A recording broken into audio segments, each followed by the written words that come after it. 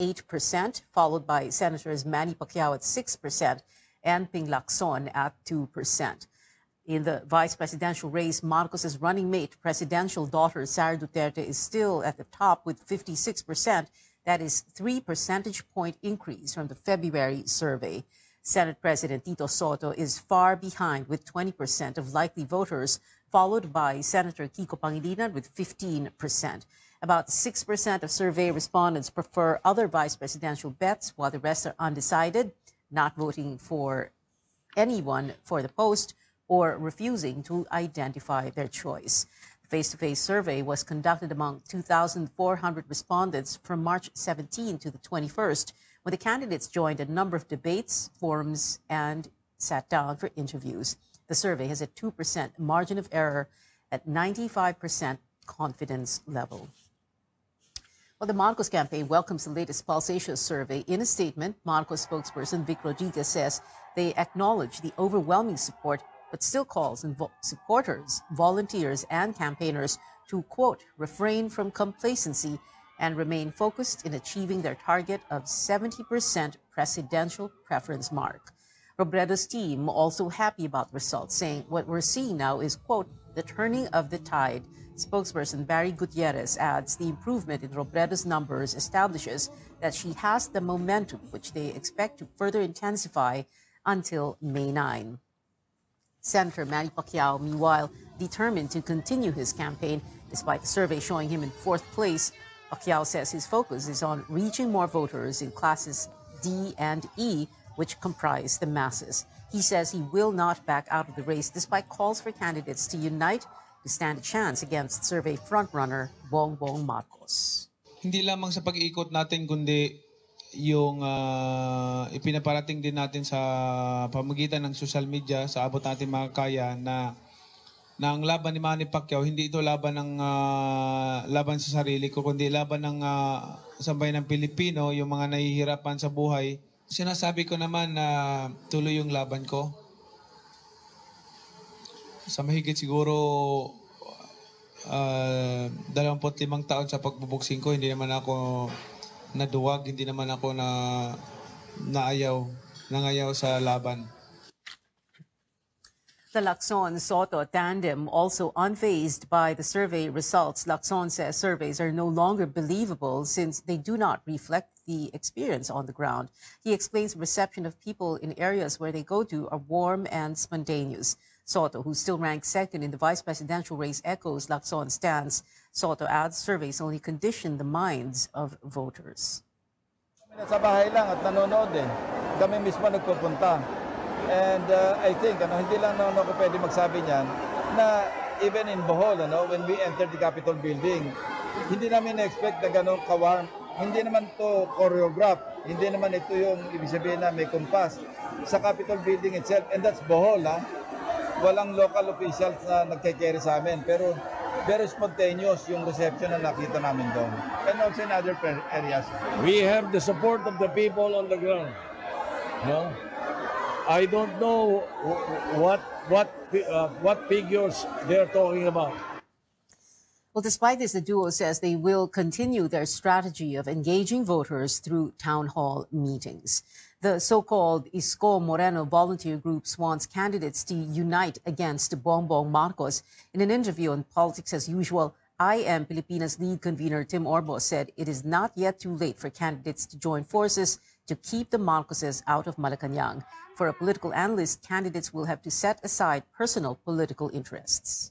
BBM's lead is unprecedented, but he is not unbeatable. No? There's a narrow pathway for victory for those challenging him in the end. And that's 43% of his numbers are still soft votes. Nothing against BBM or Sara, but since we're here, and we know tayo na nakita natin what has happened in the past, why return to the past when we can move to the future?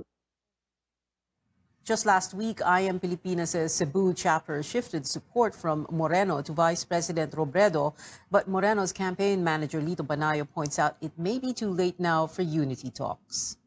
I've been through so many efforts at coalition building, but there was so much treachery in these coalition talks. No, may usapan pero hindi naman tinutupad, no? Catch the replay of Politics as Usual, where I also speak to congressional candidate Richard Gomez for later. That's on Saturday, 11 a.m. and Sunday at 10 p.m. only here on CNN Philippines.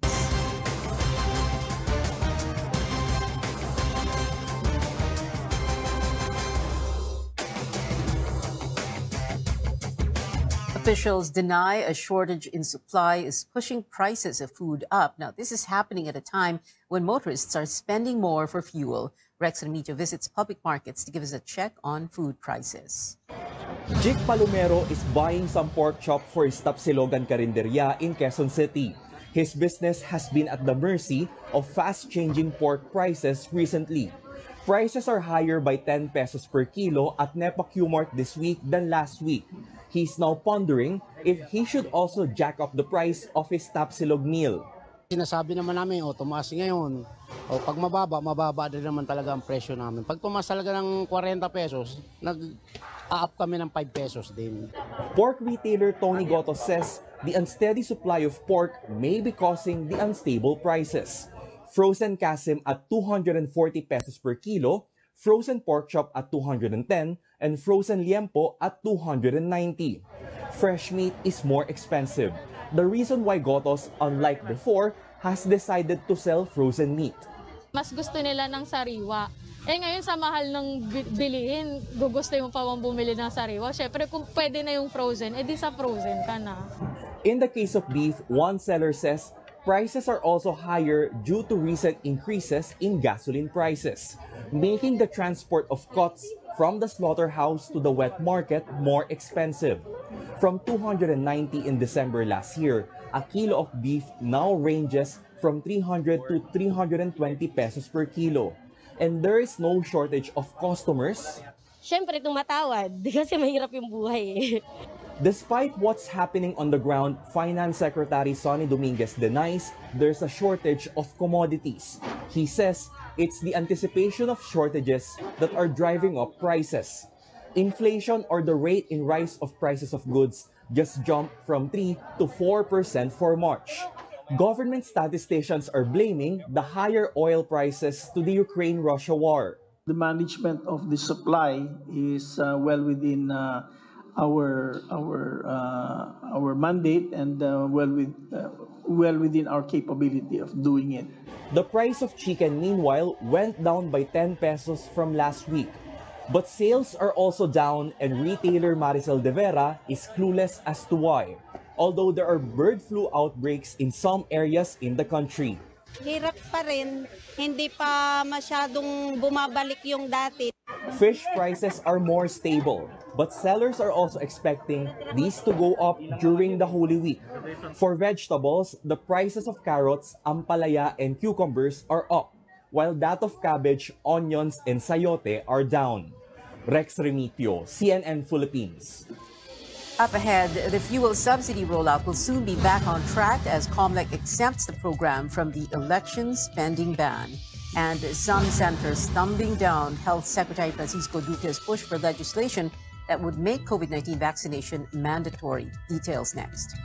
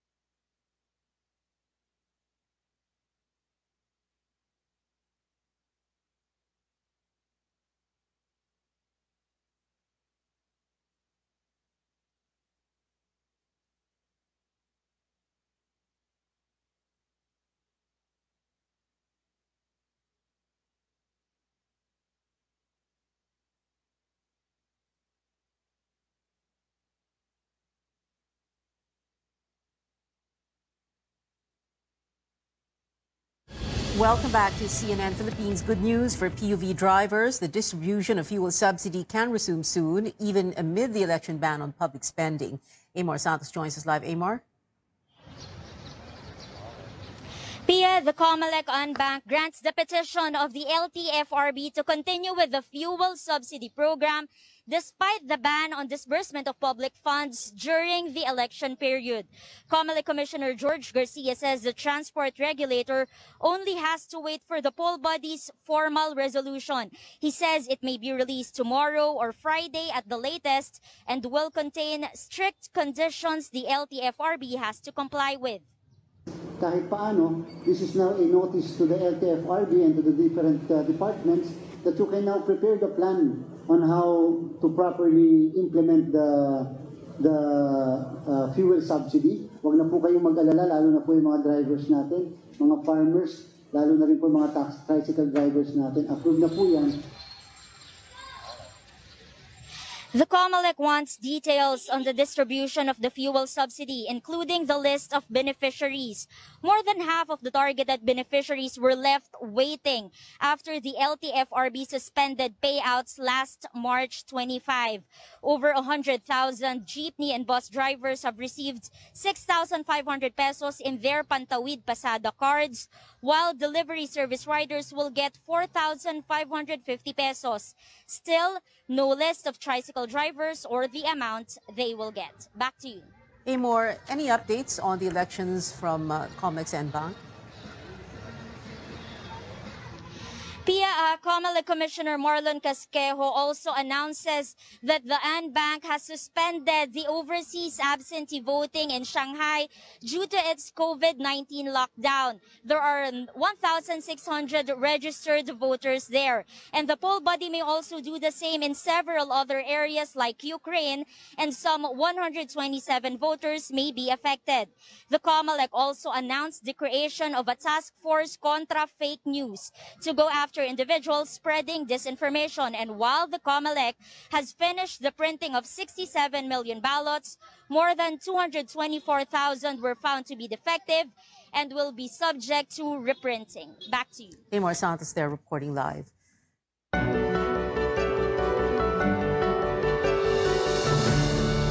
President Duterte has ordered house-to-house vaccinations for COVID-19 as millions of doses are set to expire in 3 months' time. AC Nichols tells us more in this report. An advisor to the president recently revealed that over 27 million doses of COVID-19 vaccines bought by the Philippines will expire in 3 months. President Duterte says the government is not to blame. Ang bakuna nandyan. Para sa lahat ng Pilipino, in-order natin yan. Ngayon, kung may mga Pilipino, marami pa na hindi nakapagbakuna o ayaw makipagbakuna, hindi naman kasalanan ng gobyerno na magbili tayo commensurate to the number of Filipinos that would be vaccinated.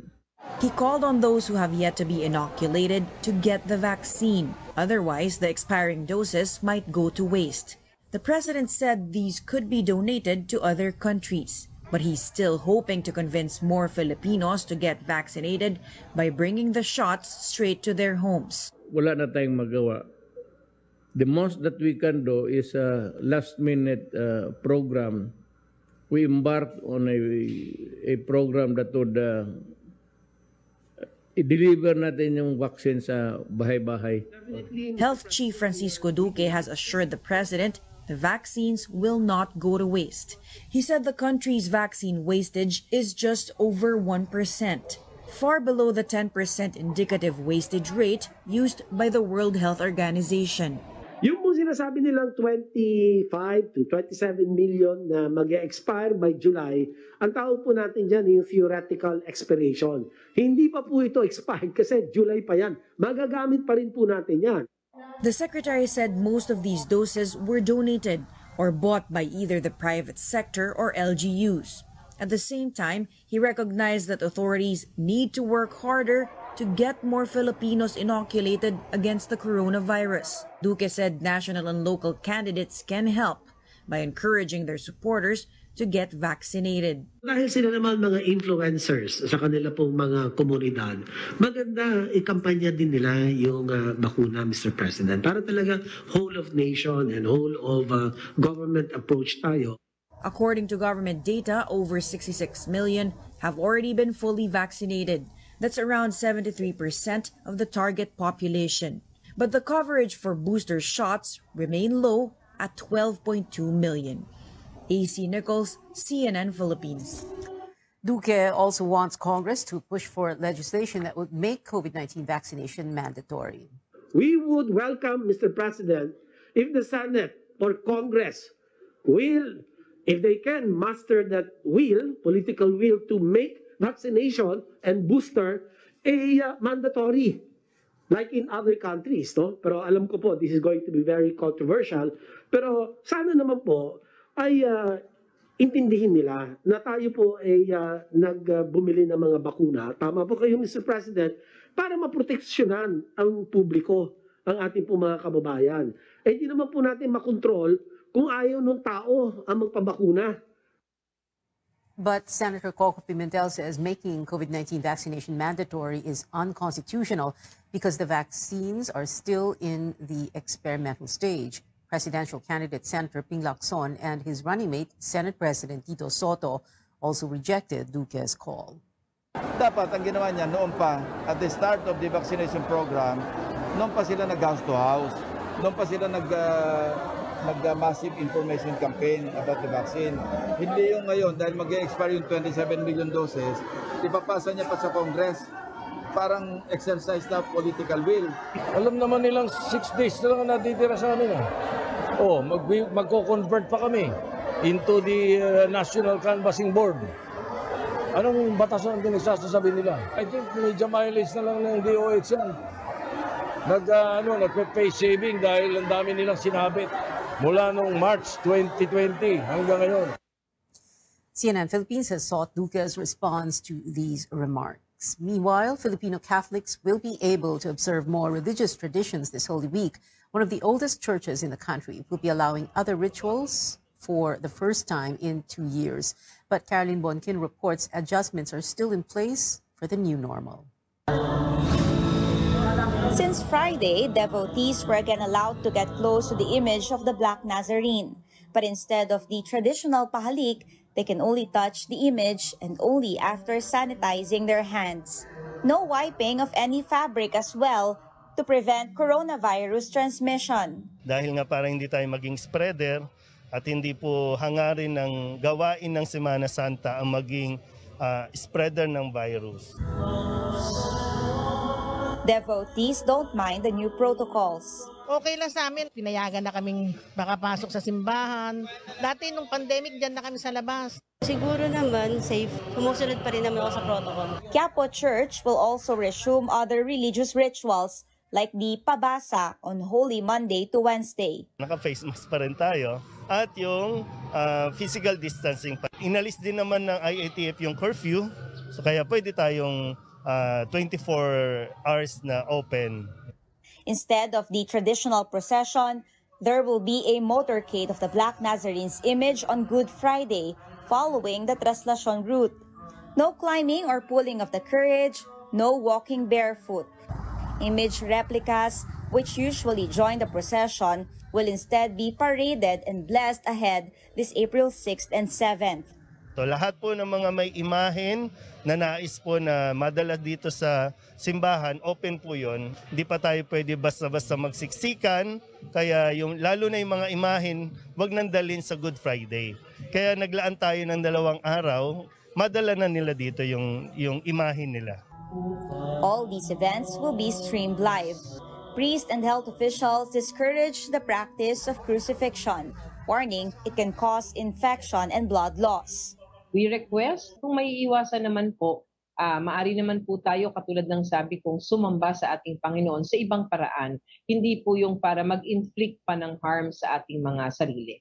Jenny will be back in Quiapo for the Pabasa and Holy Week Mass. Magsisindi ako ng kandila niya para sa mga yumao namin sa namatay. While Sharina plans to hear Mass and then stay home with her family on Holy Week. Pandemic pa din naman, so I think most of the people will be spending their time at the beach So kami, we just plan to stay at home. The Catholic Church asked the faithful for a solemn celebration of the Holy Week. Caroline Bongkin, CNN Philippines. A Catholic school that's been around for more than 100 years is closing its doors. The College of the Holy Spirit in Manila says it is shutting down because of financial constraints that were worsened by the COVID-19 pandemic. Stanley Gajeta has more. Alumni Victoria and Cora pay a visit to their alma mater one last time. While at the Commerce Building, they viewed the stained glass art piece by national artist Fernando Amorsolo while reminiscing about happy memories. We were having fun kasi wala masyadong classes. So mostly half day. But during the morning, talagang tight security, we cannot go out. We're always hopeful and we believe that God has a better plan for everything. It was equally sad for Winston when he learned he would have to leave his workplace of 20 years. Nagulat kami nung nag-start na yung pandemic. Yun, may mga haka-haka. Una, haka-haka pa lang yun. So hanggang naging totoo pala. The administration of President Rodrigo Duterte has approved the push for free college education in state colleges and universities. However, that also led to the closure of private universities and colleges like the College of the Holy Spirit. Some parents prefer to enroll their children in SUCs than in private schools. The COVID-19 lockdown saw sharp declines in the number of enrollees, making it difficult for the learning institution to survive serious financial losses. They tried their best. In fact, we formed a management corporation to try to, save the school for part. But then, I guess the Holy Spirit had other plans. Some of the Holy Spirit's notable alumni include award-winning journalist Sheila Coronel, peace negotiator Miriam Coronel Ferrer, former Security and Exchange Commissioner Teresita Herbosa, Eugenia Apostol of the Philippine Daily Inquirer, and investigative journalist Buma Cruz, to name a few. The school's last batch, comprising some 30 students, will attend the final graduation rites on April 20th. Malungkot kasi parang wala ka nang babalikan in the future na parang gagraduate ka na nga pero wala kang mabibisita ng school. According to alumni, the missionary of Sister Servants of the Holy Spirit intend to sell the school, but there's no prospective buyer yet. For now, the nuns will continue their mission to help poor communities outside the metro. Sure might not be here, but the Spirit lives on. It lives on in every heart of every alumni that was raised here. Stanley Gaete, CNN Philippines. Still ahead on Newsnight, more Filipinos have made it to Forbes' billionaires list, but there's little change to rankings among the wealthiest Pinoys this year. And the Lakers trended after their devastating elimination from the NBA playoffs. This and more sports updates when we come back.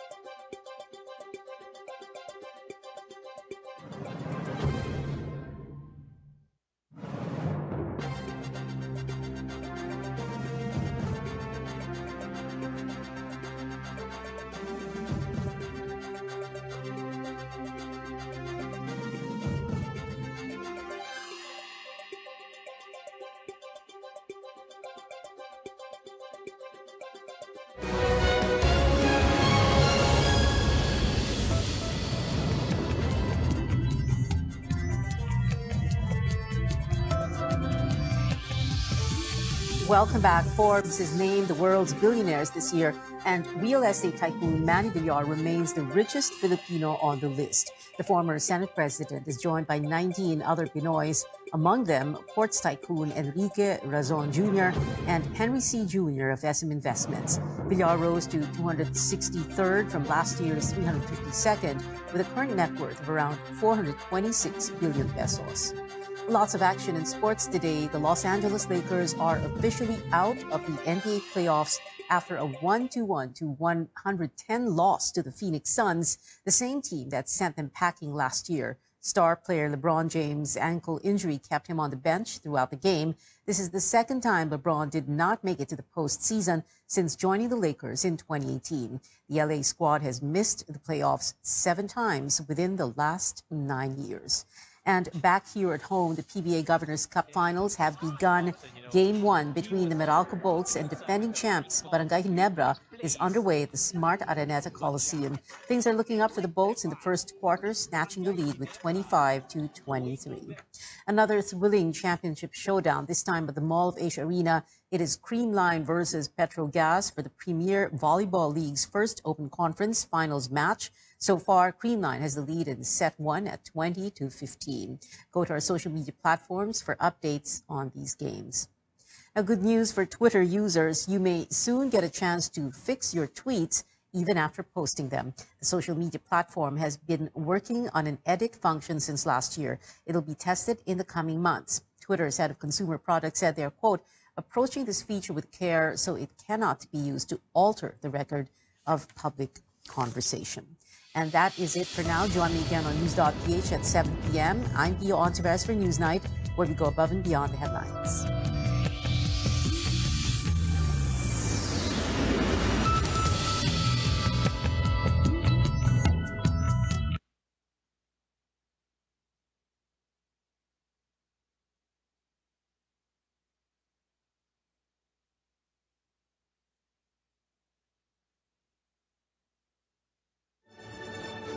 RPN Radio Philippines Network, Radyo RONDA, DZRL Batac, member kapisanan ng mga broadcaster ng Pilipinas.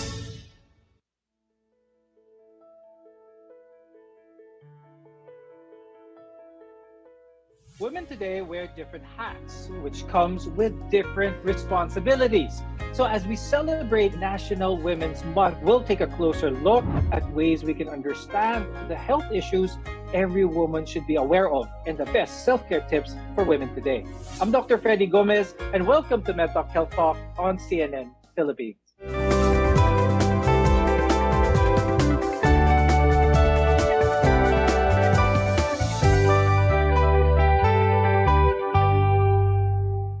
Our guests are here today to tell us how we can be a part of this movement and advocate for women's health. With us is Dr. Irene Sige. She's an obstetrician gynecologist from Cardinal Santos Medical Center and the St. Luke's Medical Center in Global City. Also with us is Natalie Africa Verceles, who is the director for Center of Women's and Gender Studies from the University of the Philippines. Thank you both for joining us here on Medtalk Health Talk.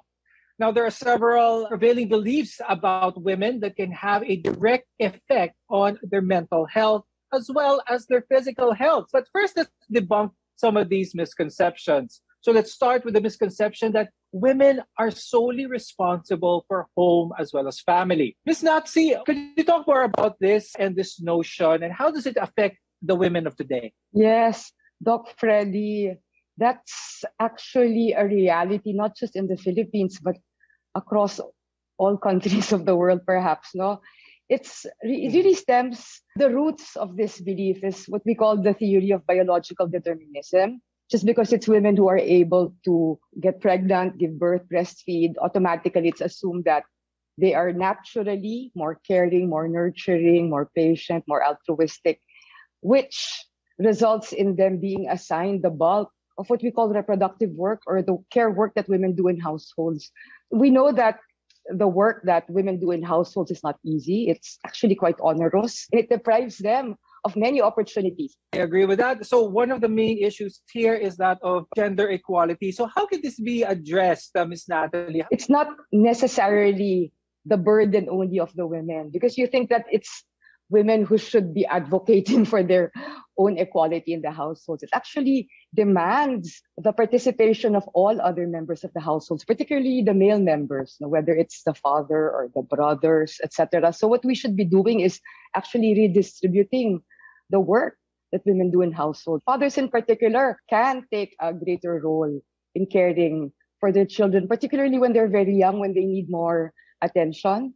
So that's one way, and it's very actionable, is it not? I mean, men can just simply offer to assist women and to ask them, what is it that I can do to make your household chores easier for you? Do you feel that we've moved forward with this? Because nowadays there's less of a stigma with the husband or the male person of the household taking care of the child or doing things that would be commonly deemed as something that is solely for the woman to do. No, I find that among the younger generation of men, it seems more acceptable for them to take on more work in the household as compared to men from the older generation. But I'd also say it's very key that you pointed out how important the household is, because it is really the most basic unit of society. And if we want to promote gender equality, we should start in our households. And mothers in particular can raise sons who understand that it's not necessarily solely the task of women to do all the work that's necessary to maintain households. Along these lines, we'll also be talking about some health issues that women should also be aware of. Dr. Irene, what are some of the top 5 health issues that you think women here in the Philippines should be really aware about? Right now, we are encouraging more on preventive medicine rather than curative medicine. The common ones like diabetes mellitus, hypertension, obesity, some sexually transmitted illnesses, breast cancer, among others, and also mental health issues. Those are very important ones, and we'll be discussing them in further detail as we go on in the program. Ms. Natsi, let's talk about the landscape where women are, especially here in the Philippines. What can you say about that?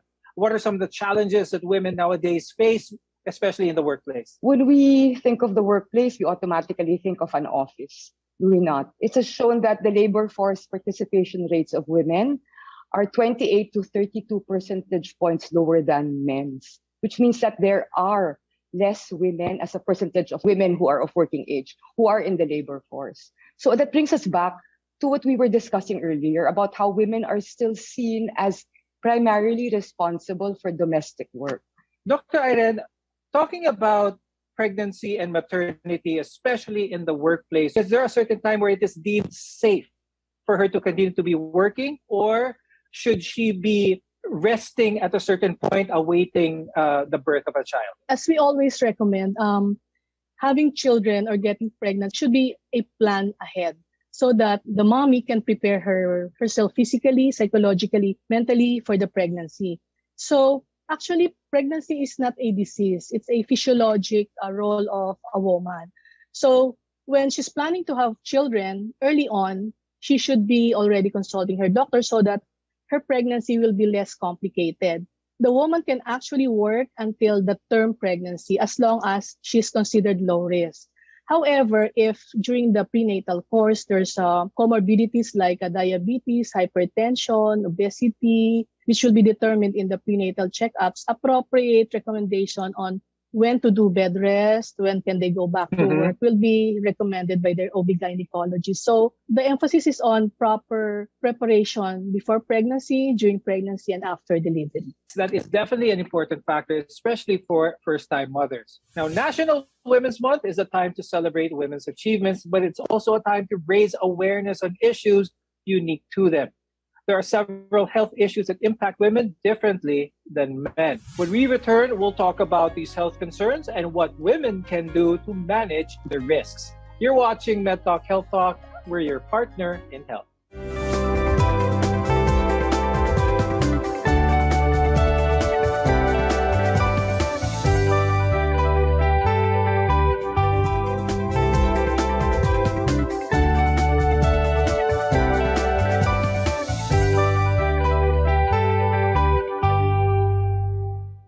It's no secret that women have unique health issues that only women experience. Now, understanding these medical conditions, the risk factors, and prevention can boost a woman's own health as well as their mental health. I'm Dr. Freddy Gomez, and welcome back to Medtalk Health Talk, where your care always comes first. A common issue women face as they age is osteoporosis. This is when your bones become weak as well as brittle. Now, postmenopausal women are at higher risk for fractures associated with osteoporosis, and as a result, it can cause back pains, to posture, and even broken bones. Dr. Irene, could you tell us more about this condition and why women in particular are more prone to this? You are right in saying that osteoporosis is a disease condition wherein the bones become weaker. There are several factors, like when the woman becomes menopause already because of the lower estrogen production in the body. This will trigger the bone resorption, or the bone will become weaker. And also if the woman has not maintained her ideal body weight or the body mass index, because it will have an effect on the weight-bearing bones of her body. And not having regular exercise, and also not getting the proper nutrition, the intake of calcium, and also important is the exposure to sunlight, because it activates the production of vitamin D in the body. And other medications are also causing osteoporosis. So it's important that they have to consult their family doctor to assess their risk for osteoporosis, especially when they're 50 years old and above. Now, another health issue really prevalent in women nowadays is breast cancer. The data from the health department shows that 3 in every 100 Filipinos will be diagnosed with breast cancer in their lifetime. Women with breast cancer often experience a predictable set of emotional as well as psychological reactions to their diagnosis. Ms. Natsi, what are some ways that women can deal with the anxiety and stress of worrying about a diagnosis of having breast cancer? It's so important to have a support system, because it's not something that you have to go through alone. And I find that women usually rely on very close family members or friends to help them through it. Because I think when you go through a devastating diagnosis and you're facing a threat to your life, I think you really need a lot of, well, not just support, but a lot of internal strength. It's very important for women to feel that there are people they can turn to. You know, it also relates to how families should be more supportive of women. So hopefully in the household, we will have fathers and children understanding the plight of the women and doing what perhaps is necessary to unburden women of their responsibilities they carry on a day-to-day basis. One of the leading causes for depression for those with breast cancer is they claim that they lose part of their womanhood when they undergo surgical operations that need to remove that cancer. How can we uplift women who may feel depressed because of the need to remove certain parts of their body? Yeah, that's a very interesting question that relates really to the larger issue of how society objectifies women and sees women principally on the basis of their appearance. So for women to internalize that and lose what they feel is an integral part of their being is also devastating. As a culture, stop prioritizing beauty, start valorizing what is not considered as essential. People are more than their appearance. So for women to realize that a breast is just a body part, and it does not take away from who and what they really are as humans. Now, Dr. Irene, let's touch on STI, sexually transmitted infections for that matter. Could you talk about what are some of the risk factors that are involved here? How does this affect a woman specifically in the long term? Gynecological health of a woman really depends on the entire physical well-being of a woman. So to avoid sexually transmitted illnesses, of course, we emphasize on monogamy or monogamous relationship, because this starts from having sexual intercourse with multiple partners. And there are some protective measures that they can do when engaging in sexual activities with multiple sexual partners, but that should really be discouraged. There's condom or barrier methods and use of oral contraceptive pills. Ms. Natsi, when it comes to the choice of who should be using contraceptive, is this based on a cultural nature, or is this more of a 50-50 decision on who will be adhering to that contraception? I will insist that all women of reproductive age should have access to contraception if they so desire, because we want to prevent unintended and unplanned pregnancies, particularly for teenagers. And as Dr. Irene already mentioned, there are also barrier protections because we want to protect them from HIV/AIDS or sexually transmitted infections. Dr. Irene, I want to talk about menopause, how to decrease the symptoms that one may experience when they are approaching menopause or at menopause. The symptoms of menopause are as follows, like you have irritability, hot flashes, osteoporosis. Sometimes there are abnormal bleeding and insomnia. So again, it starts with a healthy lifestyle early on. Even before a woman reaches menopause, they have to be physically active. Again, proper healthy diet, proper physical activity, and you have to consult your OB/GYN for other comorbidities that you have, so that this will not aggravate the symptoms of menopause. And there are some high-risk diseases that can set in once you are menopausal. Taking steps to prevent health issues is a great form of self-care. When we return, more self-care tips for women. Your health is our mission here on Medtalk Health Talk.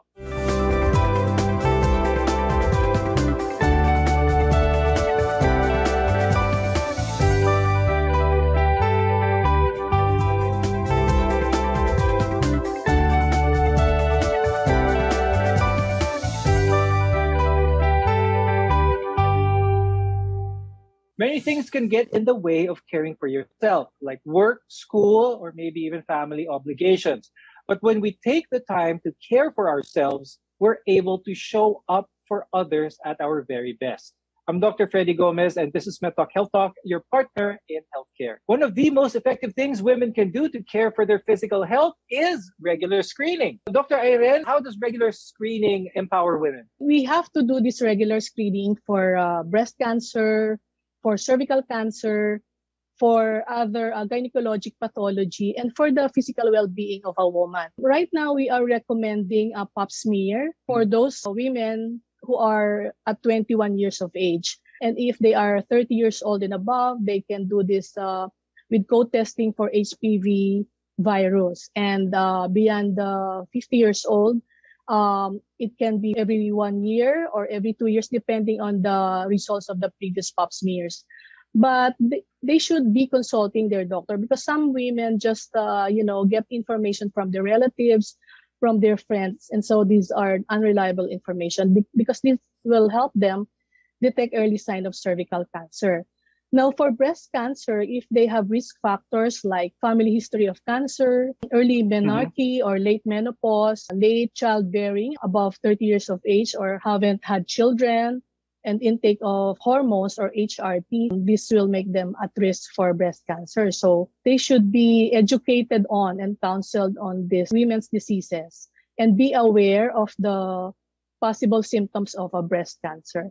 And for the other health issues such as diabetes, hypertension, just recently there are executive checkups, especially for working women. There are different panels of metabolic blood tests to assess the other functions, like for cardiac diseases, for the lungs, for the liver, all other metabolic functions. But I would also like to emphasize the adult immunization. We should not focus only to COVID-19 vaccination. We have still the flu vaccine, the HPV vaccine, the pneumococcal vaccine. We really have to emphasize also on adult vaccination. Now, Ms. Natsi, comparing the Philippines with other countries in the world, what do you think are some of the biggest challenges that Filipinas face here in our country when it comes to quality at home, in the workplace, and especially, of course, the biases? If you look at the latest Global Gender Gap Report for 2022, our lowest scores were in political empowerment and economic participation and opportunity. Yung health and survival, educational attainment, good tayo eh. Dr. Irene, what advice could you give women, especially when it comes to their mental health, to be able to find a good medium ground when it comes to the pressures that society gives to them, but at the same time, still having time to recognize themselves. In the past 2 years, we have realized the importance of self-care, especially for women.